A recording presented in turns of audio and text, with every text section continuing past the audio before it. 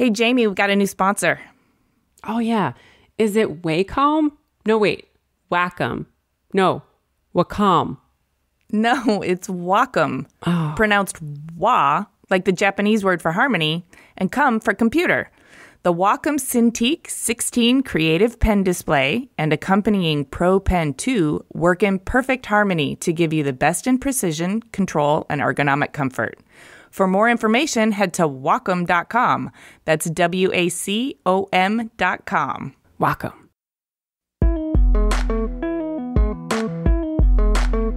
I sometimes think of the analogy of the kitchen, where the kitchen is this explosive area of things flying all over the place, some things working out, etc. And then finally, it's brought out on a very clean plate, presented by a waiter that's very smartly dressed. Hi, everyone. I'm Amy Devers. I'm Jaime Derringer, and this is Clever. And today we're talking to product designer Carl Gustav Magnusson. Carl has had a long and illustrious career spanning many facets of design: graphics, automotive, product, furniture, education, and he's also worked with many legendary designers and brands, such as the Eameses, Knoll, BMW, Ross Lovegrove, Maya Lin, Frank Gehry, Ettore Satsas, the list goes on and on. Although he was born in Sweden, he spent much of his childhood in Canada on a farm, tinkering with the machines.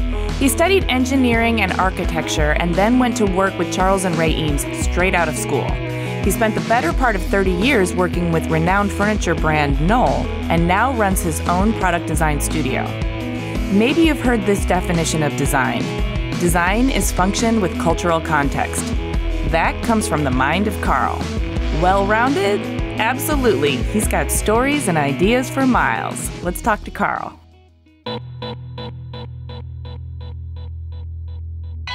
I'm Carl Magnusson. I live primarily in New York City, but also in Milan. I'm an industrial designer, and my vocation and method of hopefully contributing to society's needs in a thoughtful way. Wonderful. Why do you do it? The accumulation of experiences in childhood, guidance from my parents, and maybe innate interests in how things work naturally led me to that direction. And I think it really all began when I was working on the farm. Yeah, let's talk about your youth. So you were born in Sweden and then you grew up in Canada.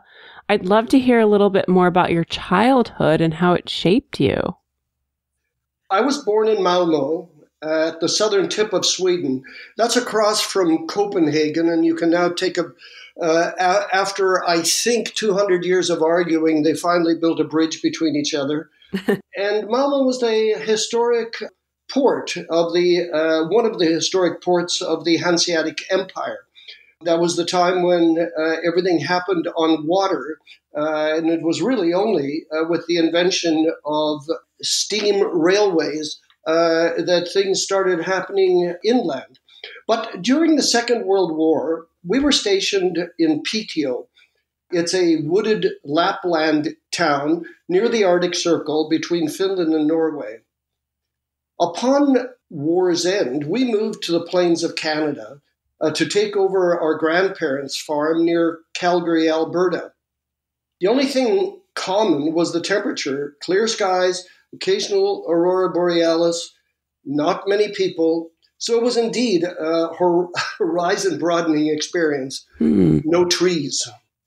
Wow. What age were you when you moved? 7. So do you remember a lot about your time in Sweden? I remember that there was this little metal boat in the refrigerator that if you put the proper chemicals in, it could drive across the bathtub or something like that. Going out with my parents to find mushrooms. This happens to be a typical pastime of people in the Lapland area. And then when it was told to me that we were moving to another country, and they were going to buy a new car in Windsor, just north of Detroit. They showed me a bunch of brochures, and there was a fabulous Lincoln Continental, which was done in beautiful watercolor, showing quite happy people next to their yacht. And I suggested that we should, maybe get that. And they explained to me, look, we're farmers. So we got the default dark blue Mercury four-door sedan and drove across the United States and then up into Canada. So those were my memories of Sweden until we got to North America. And so when you were in Canada, what was your home life like? You mentioned running around on the farm. It was really quite interesting. It was a large farm. We had a fairly large machine shop. Keep in mind that in Canada, everybody is an immigrant. We had 2 to 3 Germans working in the machine shop. I gravitated there, perhaps because it was warmer, but really because you could take things apart and hopefully put them together. And they were very patient with me. And my father approved of it because he was an engineer. I really got into it right away. My sisters and I, we went to the school in the town. It was probably a couple of miles we would either bike in or walk in. There was no such thing as paved roads, which was just fine. You learned really how to bike. I do recall that nearly all the teachers were from England because Canada paid probably 3 times more. My father was an engineer from Uppsala University, encouraged me to start drawing. And he lent me his drafting instruments at the age of 12. And I started drawing cars in ink. You draw, you make a mistake and then with a razor blade, you erase it and start over. My mother was very kind and subscribed to Fortune magazine and Architectural Forum magazine, which even by today's standard or any standard was an extraordinary architectural magazine. And I was able to add to that Popular Mechanics and Rod and Customs from California to the list. I mean, I think my fate was sealed, especially with Rod and Custom. This was an area that I didn't realize until later on that may have been the essence of design, in that hot rod and custom car people, they don't want to make the same thing the other person did. Right. Or it would just be a production car. So they were, by definition, individualized. I obviously was infected by this view of things and would study very carefully what one person did to their 39 Mercury coupe. That would be in the customs area because they didn't go very fast. And then, of course, what people were doing with 32 Fords, etc., which were to go fast. But out of that, you realized this sort of, not naive exactly, but these people didn't go to art center that were doing this. They intuitively figured out what new forms could be in the hot rodding area, finishes and performance and the expression of that. It's actually a very disciplined aesthetic area of design and very easy to under or overstep where it should be. So I love that stuff. And in fact, when I was 15, I was allowed to buy a car. Insurance wasn't the problem because you just drove around the farm, and I was admonished not to hit cattle. That was about the extent of it. And so, just don't run over the cows, Carl. Otherwise, have at it. Yeah, I mean, there were no other cars around that you would likely to hit, but you just had to be careful with those things. So I learned how to chop and channel. Terrible work, but at least I was able to somehow, I think probably my mother kept a photograph of me and the car at 15. It was a heck of a lot of fun, but eventually it was time to move on to higher education. I love the picture you've just painted for us, because it started with a young boy moving to a new country and being totally transfixed by a Lincoln Continental, and then living on a farm with a machine shop and full license to tinker and hot rod, and a family with engineering background and Architectural Forum magazines. So it sounds like your interests were all being kind of supported and nourished. It doesn't sound like you had any trouble giving yourself license to tinker around and really express yourself. It was very much encouraged, partly because it was a respected discipline. Mm-hmm. It kept me out of trouble. I mean, quite frankly, in the plains of Alberta, there's not much trouble to get into, but never mind. Being on the farm allowed me a chance to understand how things work. Just the whole notion of, yeah, that's right. You plant the seeds, and then with perseverance, you wait until it's time to harvest, etc. A slightly slow process for someone who eventually wanted to become an industrial designer. But I really wanted to become a car designer, even at the age of 12. My father explained to me that designing cars is about as deep as designing a tie. I wish he was still around so I could tell him, you're right, Ralph Lauren started as a tie designer and has the greatest car collection in the world. But I sort of thought engineering, not really knowing what it was, but respecting what my parents were doing, I felt that might be my calling. My sister already had a math scholarship at the University of Idaho. She was the one that got the grades, you know. Mm. It seemed to be a good option because it was only a couple of days' drive straight south. Oh. My roommate, Gordon Walker, now really a great architect in Seattle, suggested that architecture might be more fun because you can get to work all night. So I switched. Okay, so you went to University of Idaho first to study engineering, and then you had this roommate, Gordon Walker, who said, hey, what about architecture? And you were like, that seems hot. I'll do that. Yeah. That kind of the story? Okay. I mean, quite frankly, engineering was sort of a 9-to-5 study job, whereas architecture was never ending, and it just seemed to be more interesting. That went actually very well, but then my parents suggested I consider transferring to the Chalmers Institute of Technology in Gothenburg to continue the architectural studies. So I did, and when I was there, I had no idea how much fun education could be. We would go on field trips to the Royal Academy of Art in Copenhagen, and I listened to this guy called Paul Kjærholm give a lecture. Fairly soon later, I started realizing how brilliant he was, and I continue to feel that to this day. There's something about the environment of Danish design that creates amazing, especially early modernist talents, besides Paul Kjærholm, Borg Mogensen, Mogen Koch, and of course, Arne Jacobsen, who is probably the epitome of all, who could design anything from a salt shaker to a building. So that was all really very interesting. But architecture itself is site-specific, and therefore it doesn't lend itself to duplication much. And I was more interested in the social impact of well-designed and mass-produced objects.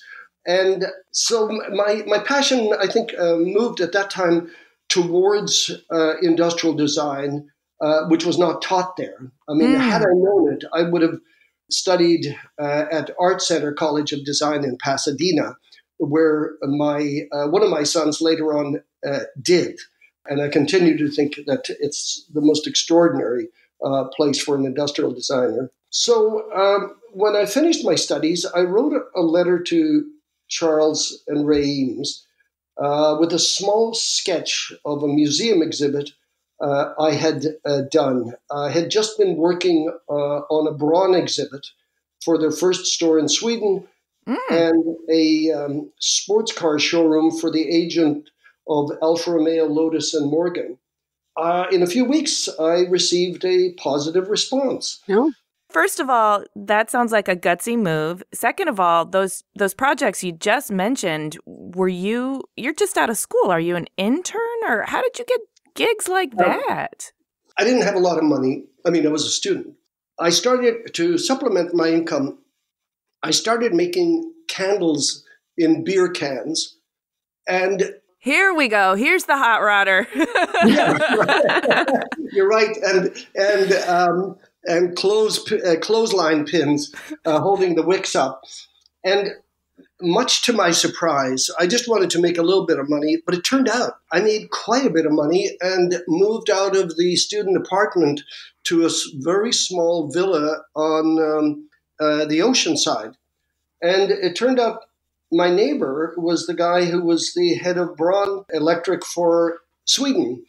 And I told him about my passion for all of Dieter Rams's works, etc. And he says, "Well, why don't you design this exhibit then in the new store we're putting together?" Wow. So I did that, together with doing the sports car showroom. I think helped me move in the direction I wanted to go in.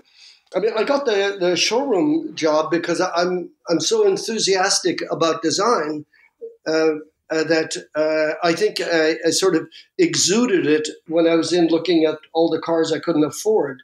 Oh, I have no doubt. And passion is totally infectious. And I think that your passion preceded you and got you some good gigs. Yeah, well, perhaps it did. When I finished up the project, I asked them if I could. I said, I'm going to move to the United States. And I said, could I buy a Morgan from you at a discount? And I did, and picked it up in New York City. And with really, I mean, this was back in the late 60s, with really only about $100 or so, headed off to Venice. Gas was 30 cents a gallon, and we camped to save money. No problem. Sometimes we arrived at the campsite so late we didn't quite know how close they were to the railway tracks, etc. But anyway, it was a great time, and my young kids loved it, and all well. Stay tuned for more after these messages. Yay, sponsors! Support for Clever comes from Sunski. Have you ever had an expensive pair of sunglasses so uncomfortable they made your face hurt? Or a cheap pair that broke right away? Yeah, us too. The folks at Sunski feel your pain. They believe good design can solve these problems and be sustainable too. Sunski's polarized shades are designed for stylish adventure. They're strong, comfortable, and made from recycled plastic, all for a fair price. We know because we tried them out. Sunski cares about what we put on our faces, and so should you. See Sunski's Red Dot award-winning shades and save 10% using code CLEVER at sunski.com/clever. That's sunski.com/clever. I mean, you were mentioning that it was a bit of a bold move to move from Sweden to Venice, but California, but really, I was already used to the idea of traveling.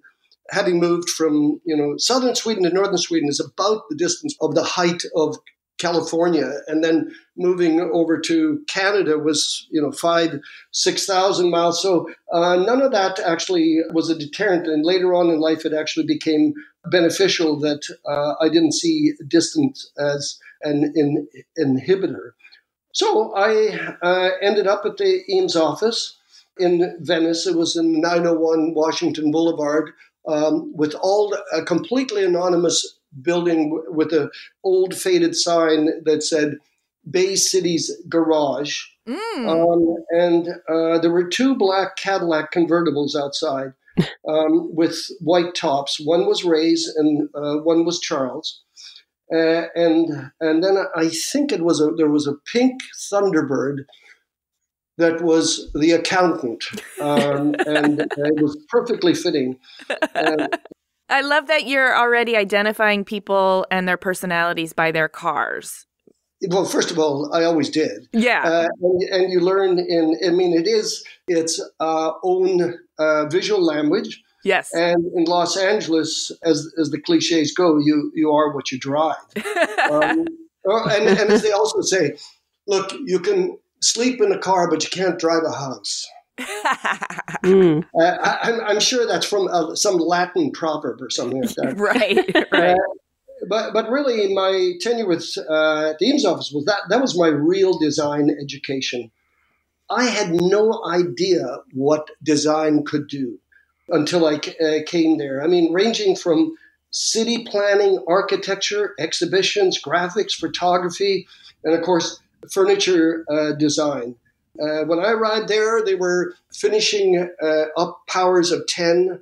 A friend of mine, Paul Bruweiler, was the guy who was graphic designer and photography, was laying down on the grass being photographed. I mean, it was just a wonderful factory of ideas. And I worked on exhibits for the proposed National Aquarium, never came about, designed by Kevin Roach and Dinklow. IBM was one of their main clients, and the project I worked on was the analytical machine exhibit by Charles Babbage. He was a polymath from Britain, and his paramour, Lady Lovelace, the first computer program in the mid-1800s. Whoa. The Herman Miller History Wall was a lot of fun. I was actually working under Deborah Sussman, the wonderful graphic designer who on her own created some of the World's Fair exhibits.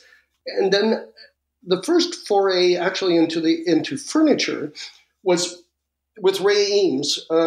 They had designed the new Eames chaise, intended to be in offices, very narrow, about 18, 20 inches wide or so. And she was working on the finishes and colors. And I was asked to help her out, getting things like finishes to match up. And she wanted the frame to be an eggplant finish. So I ran out trying to find, I'd never seen an eggplant before. And ran out and trying to find one. We found it. She was traveling. The thing had faded by the time she got back. Well, I had to go out and get a fresh one so that the color was correct. But to this day, I'm thinking, what a brilliant insight into a color to use on a product like that. Because usually people gravitate to black, silver, white, beige or something like this. But here's this eggplant, and still wonderful. We had a lot of interesting people come by. Alexander Gerard would visit with cartons of his toy collection for the creation of films that he was doing together with primarily Charles. And Saul Bass would make an occasional appearance. I'm not sure they did any work together, but nevertheless, they were comrades. My colleagues were from all over the globe, Australia, Japan, and it was a big experimental factory. And the vestiges of all the prior projects would hang from the ceiling. It was really quite wonderful. I mean, you really never wanted to go home. And actually, you weren't encouraged to because there was so much work. The work was the decoration. It was just constantly changing. There was never a sense that anything was finished. It was a continuous laboratory of ideas that were being put together primarily for IBM's exhibitions. And it really instilled in me an endless inspiration and confidence of what design can do, and hopefully how I could perhaps contribute. I left the Eames office to open my own office in Rudolf Schindler's house. And I knew that I'd learned a lot about slideshows and photography, etc., at the Eames office. And I quickly got a project with Warner Brothers to do a 600-image slideshow for their new record introductions, such as Roxy, etc. I mean, it was all terrific stuff. And they were wonderful to work with because they had the money, they wanted it done fast, and they paid fast. And I said, well, would you mind advancing me so I could buy some motor drive Nikon? Sure, no problem. They just hand you a check and we were on our way. So it was great. Great fun. Being in Rudolf Schindler's house was wonderful. I was on Kings Road in West Hollywood. I got to know his widow, Pauline, who was writing books on the future of, I think, socialism or something like that. And she kept on trying to sell me her Corvair. It was before Ralph Nader actually had destroyed the car. Right. But still, I'd asked if I could rent the garage because I was expanding. She says, if you buy the Corvair. And it didn't happen. But then Noel knocked literally on the door.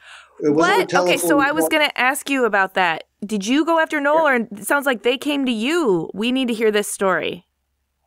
They came to me. My affinity with the furniture industry was naturally with Herman Miller. I didn't really know much about Noel other than the names of the classic contributors.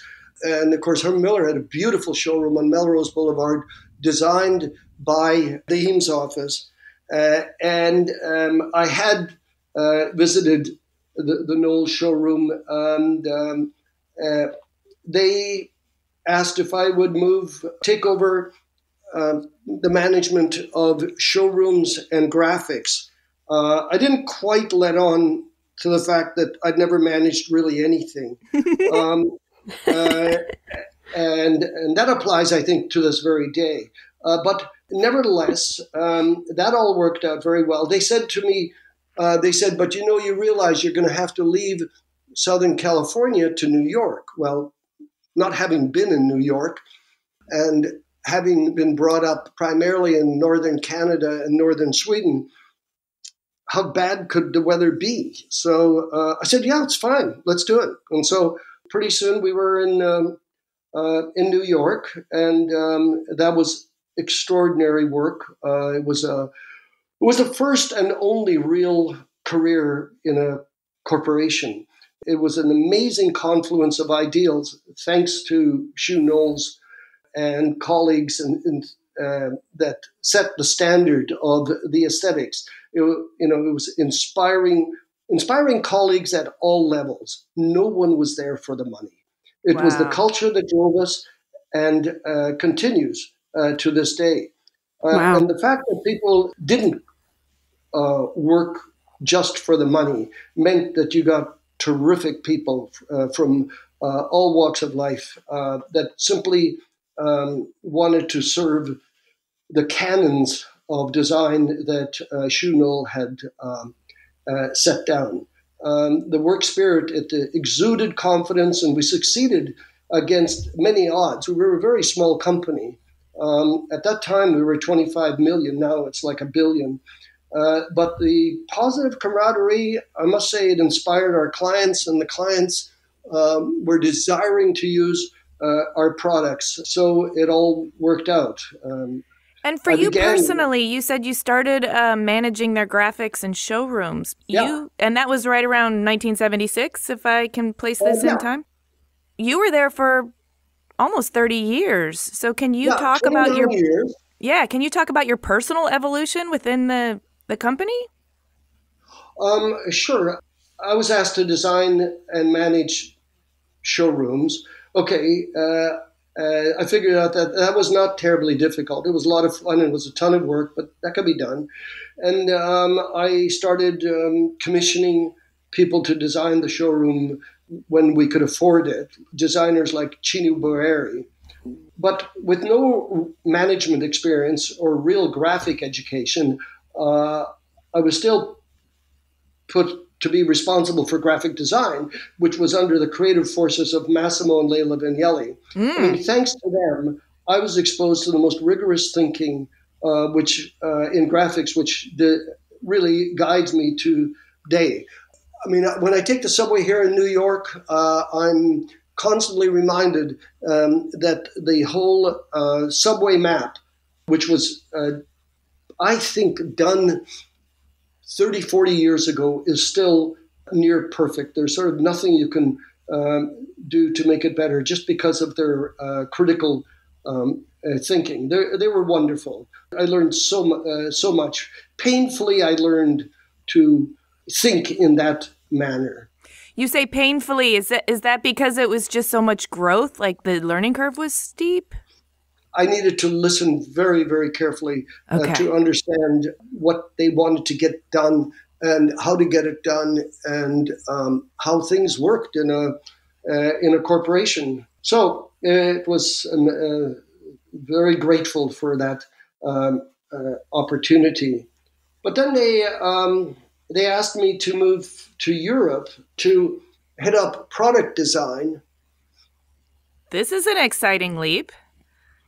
Well, it was wonderful. Basically, it was Marshall Cogan, the co-owner of the company at that time, and he wanted decisions rather quickly. And I think he gave me like an hour to think about it or something like that. And I found that if you do say yes, and even if you don't quite know where you're going, you're going to learn a lot along the way. So I just said yes. And so he said, fine. He says, you're going to Paris and work out of the showroom and factory there, and until we get all the products streamlined and new products into the hopper. I said, yeah, fine, good. And then with that on the way, they asked me to move to London, where we were opening up a new company, and design the showroom that was on Savile Row for many years. Very much, of course, enjoyed living in London. It was extraordinary. And is that when you started your tie collection? Yeah, it was the wide tie collection, which I'm now slicing and selling off as two thin ones. Then the company decided to buy a bunch of small firms in northern Italy, basically in Milan. So they asked me to move down there. So we did. We got in the old car and drove it down. Worked with a variety. That's when I actually started getting a sense of what is Italian design. Mm-hmm. Working with extraordinary people like Gaio Lente and Richard Sapper, who is actually German but was working there. That was such a phenomenal time. And of course, that's also where I met my wife, architect Emanuela Frattini. Was a very joyous time. It really got me further into the processes, the manufacturing, respect of how development happens. Many people think that the designer just designs it and then, so we're ready to put that into production. Not at all. Mm-hmm. It is even the best designers. You need a product development staff that often consists of engineers and people that know how to transpose the idea into manufacturing to the point where it is efficiently made, will last 20 years, inexpensive, available in any number of finishes, fabrics, etc., and make a profit for the company and pay for the tooling, etc. I mean, these are the things that really designers don't spend a lot of time thinking about, but those are the factors that indeed make a product successful and has a mark on society. I mean, maybe I'm a little bit nerdy this way, but I think that's the exciting stage for me, because conceptually, designs can be anything, right? But when you start transposing them into manufacturability, that's when they become rooted in reality. And that's when you get to fine-tune them and refine them to make them actually work with real people and real circumstances. And then, as you well know, the ones that do that really, really well, they last a long time and they become icons. And that, forging in the fire, is the real alchemy of design, I think. Very well put. I sometimes think of the analogy of the kitchen. where the kitchen is, in a restaurant, in this explosive area of things flying all over the place, some things working out, etc. And then finally, it's brought out on a very clean plate, presented by a waiter that's very smartly dressed, and it's presented before you.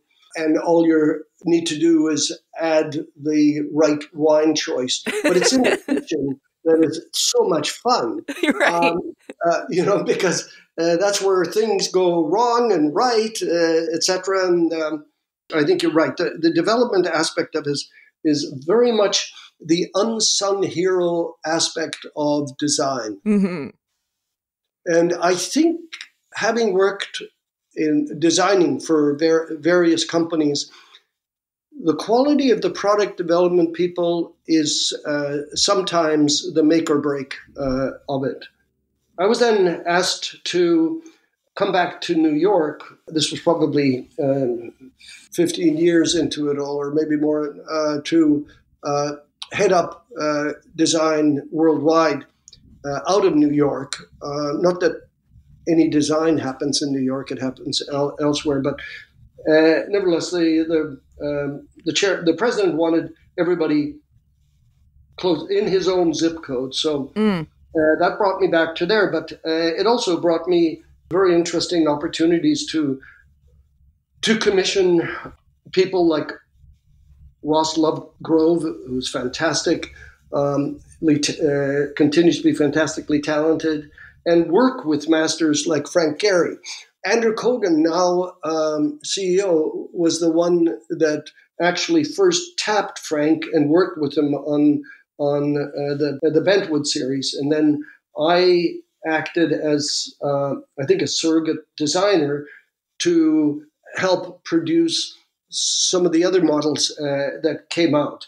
In all of these cases, especially if it's a great architect that's not used to designing furniture, such as Richard Meyer, you really need to work with the product developers and the craftspersons to make sure that the product comes out as it should. Mm-hmm. And it all worked well. You were the guy that was facilitating all of this, right? You were spotting talent, bringing them in, and helping them, guiding them through the product development process with that team, and making sure that the output was Knoll ready. Right. That was a responsibility. And of course, many people helping out. One of the persons that worked very closely with me was architect Albert Pfeiffer. We felt that Knoll had such a rich heritage. We've got to create the Knoll Design Museum. We had so many pieces in our history that I thought it was appropriate that we do a museum just for our own products. It became also a mine for reintroducing excellent designs. We also, aside from the normal duties of product development, created the Knoll Design Symposium at the Cranbrook Academy of Arts, where Shu Knoll was brought up with the Saarinen family. It came actually very quickly. We invited about 80 customers a year and about 15 speakers over a period of 8 years. I just said, talk about anything that you're passionate about. Do not present your portfolio. Do not talk about Knoll. Just talk about whatever you're passionate about for exactly 45 minutes. And that made it a lot easier, and it really was a lot of fun. Then, of course, the recession came, and we decided to just drop everything when it came to the symposium. I'd love for you to connect the dots between making the decision to leave Knoll and then founding your studio, CGM Design.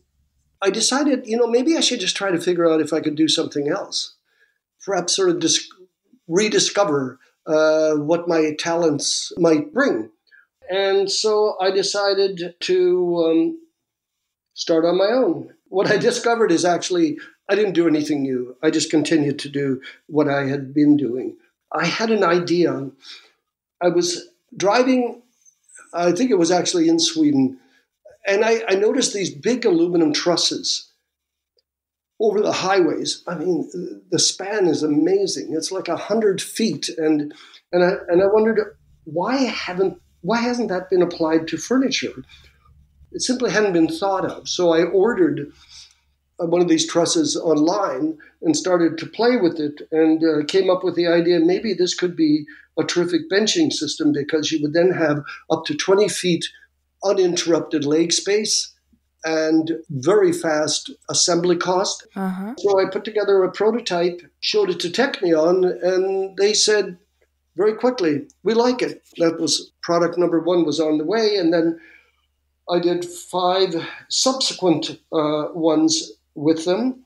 At the same time, I was putting together this idea of an ambulance that would revolutionize high-density city problems.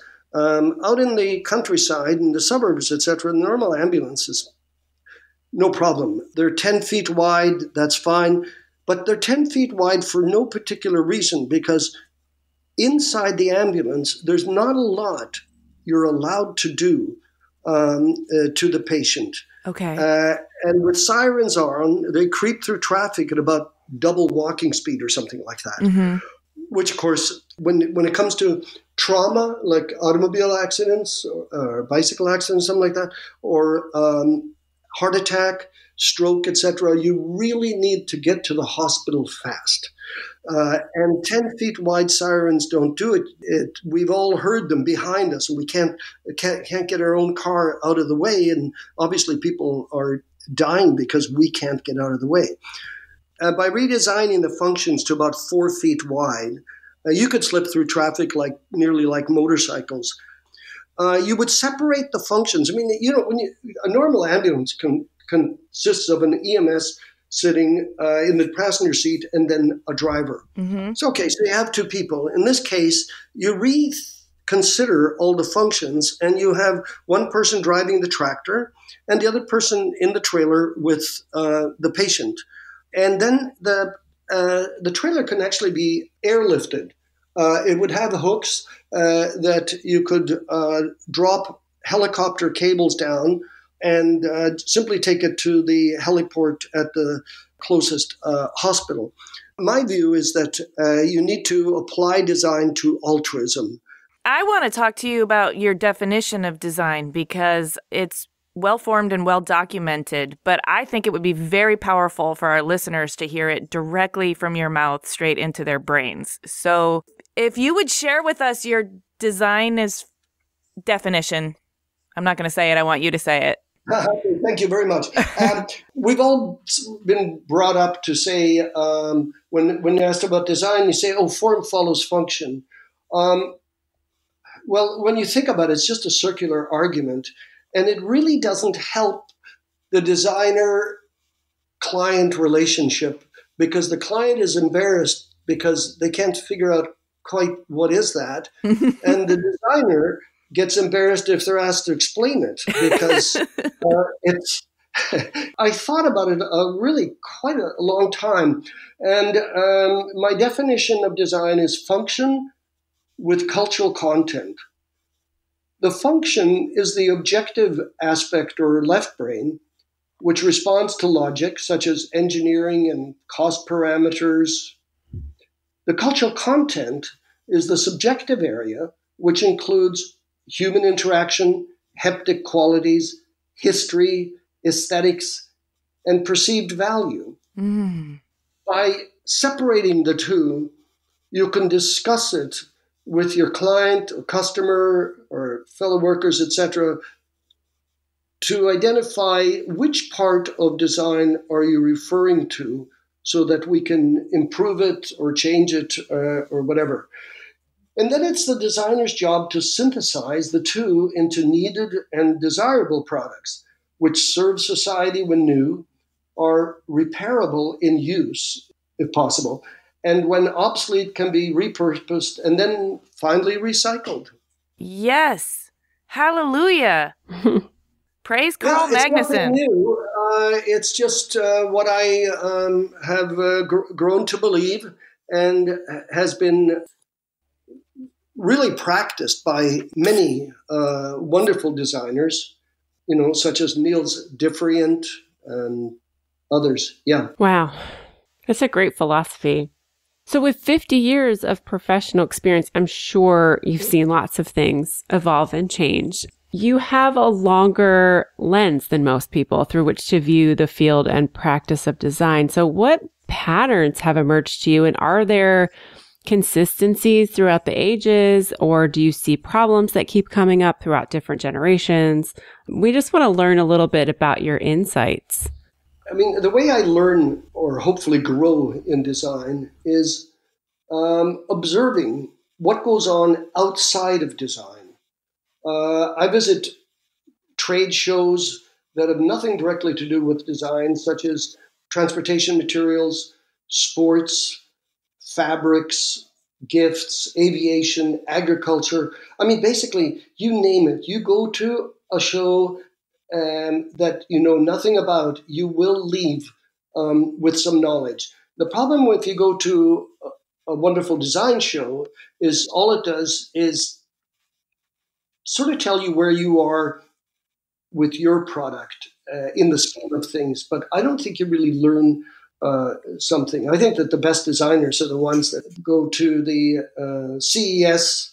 That's one that I want to go back to, CES in Las Vegas, where you're finding out what's happening in the so-called computer and electronics show. That's pretty amazing stuff. Or even if you go to lots of school shows, end of year graduate shows, they're terrific.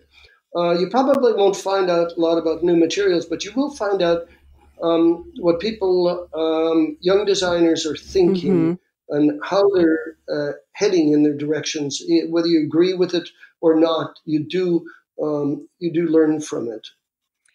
I'm curious, you seem like a person who's open to and hungry for information. You've had the extreme good fortune of having worked with some of the greats, and that's sort of, I'm sure some of it's luck, but a lot of it is, you putting yourself there and being open to it. In your 50 years of professional experience, what personal quality would you attribute the majority of your success? The more I think about it, the more I'm grateful that I happen to be brought up on a farm, even though I never wanted to be a farmer, that's for sure. But the high work ethic and perseverance, that was the norm. And so that it was instilled without effort and has augured well, and quite frankly, I think brought me and our family happiness. My wife and kids feel the same way about high work ethic. The aesthetic sensibilities, I think, are thanks to my mother, because she arranged that we bring all our Scandinavian modern furniture. It wasn't Scandinavian modern. It was just furniture in Scandinavia. Right. To Alberta in 1947. I mean, a rare sight indeed in a prairie farmhouse. Any interior I went to, go over and visit a school mate at their home, and I always wondered, where did this stuff come from? Well, it all came from the Sears catalog, right? But not a stick of modern furniture. So we were unconventional and an individual family, and we were always encouraged to be so. And I think that actually helped me when I got further on into design. I have a question for you. It's just a theory that I'm forming after hearing you talk. But living and working on a farm, you got really aware of all the effort and support that goes into planting seeds, nurturing crops, harvesting them. And some of that's up to, the universe to rain and all of that. But Scandinavia seems like kind of farmland for design, in that they plant the seeds and nurture and support design in a way that I think the U.S. could benefit from. Do you see similarities between farming and support in terms of design, economy, and culture? Farmers, they never throw anything away. You will never see waste on a farm because they know how much effort went into creating a piece of food, for example. Scandinavian design has always been very much a question of less is more without necessarily bringing up Mises slogans. Mm-hmm. There's a sparsity and there's a certain goodness out of making the most use out of a minimum pieces of material. Mm-hmm. So I think there is that. But I must say also that it took me a long time before I gave credit to my time on the farm because I didn't necessarily enjoy it. I mean, the amount of work was so high by everybody, and which all could disappear through bad weather or something like that. And so it's probably the reason why I never really went into that direction. But there's an awful lot to learn about just trying to be as close to nature as possible. Nature doesn't really throw anything away. It works as Spartan as it can for the survival of its own species. And I think that's an endless source of inspiration and guidance for us. Mm-hmm. I mean, I wish I had studied history more and studied biology more so I could be more appreciative of those matters. So what do you think about your future? My own future is fine. The real future, I believe, in a larger scale, the real future is as bright and as dim as our international cooperation in dealing with global climate change. It is, I just find it shocking and unconscionable how short-sighted politicians are concerning science and hence our children's Earth's future. Mm-hmm. We are in a real existential moment, and the people that can truly make a difference, I mean, it is politicians, because we as citizens, we want to take care of things for the future, but it's up to them to create cooperation so that we can continue with this Earth. Yes. Thank you for saying that, and thank you for saying it so forcefully. So, since you're still designing, I'd love to know if you have some new products coming in the pipeline that you would like our listeners to know about. Sure, I'd love to. I have quite a few new projects ranging from wristwatches to seating to tables. But as the convention is in our industry, I can't elaborate on it because of non-disclosure forms until it's released to the market. Yes. However, I continue to be called on writing short pieces for journals such as Metropolis, a chapter in a book on Craig Elwood's architecture, and a specialty Porsche Collector magazine. I'm enjoying more and more the writing part of it, and it is I'm the least talented person to be called upon to string words together into sentence. Well, I disagree, but I'm glad that you're enjoying it, and we would like to follow those writings and look for those articles and also your new projects when you can talk about them. So what's the best place to find you online? The website, cgmagnusson.com. Okay. Or a YouTube called Thoughtful Design.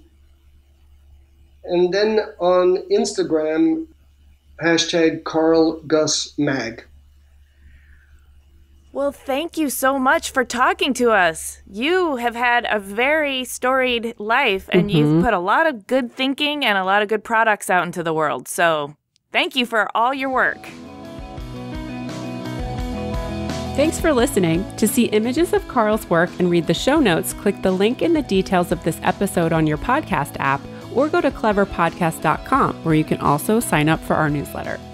Subscribe to Clever on Apple Podcasts or wherever you get your podcasts, and we would love it if you would do us a favor and write a review or rate us on Apple Podcasts. It really helps us a lot. We also love hearing from you on Twitter, Instagram, and Facebook. Tell us what you think of this episode and tell us who you want to hear from next. You can find us at Clever Podcast. Clever is created and hosted by us, Amy Devers and Jaime Derringer, also known as 2VDE Media, with editing by Rich Stroffolino and music by L1011. Clever is proudly distributed by Design Milk.